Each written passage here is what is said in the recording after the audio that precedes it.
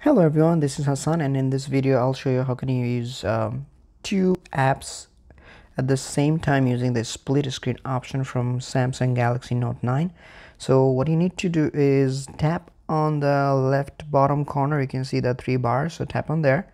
If you tap, you'll see all the apps that you have opened so far. So let's say I want to use Google Maps and YouTube at the same time. So what you need to do, you can see there is an app icon on the top of the app, so tap on there and you'll see open in split screen view. So click on there, you can see the YouTube on the top. Now click another app of your choice. I'm going to use Google Map, and now you can see the two apps are open at the same time, so they're using a split screen. So let's say I want to watch Star Wars, so here, and then I can do the YouTube search. So let's say I'm gonna go to work, and you can see that I can actually see both at the same time.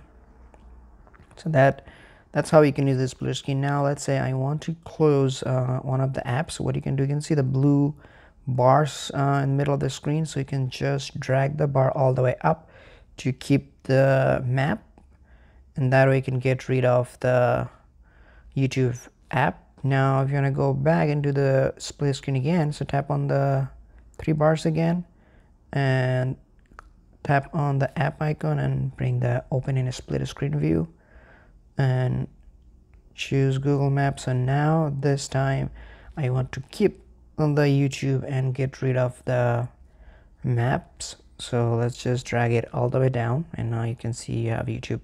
So that's how you can use the split screen view using Samsung Galaxy Note 9. Thanks for watching guys, and I'll see you next time.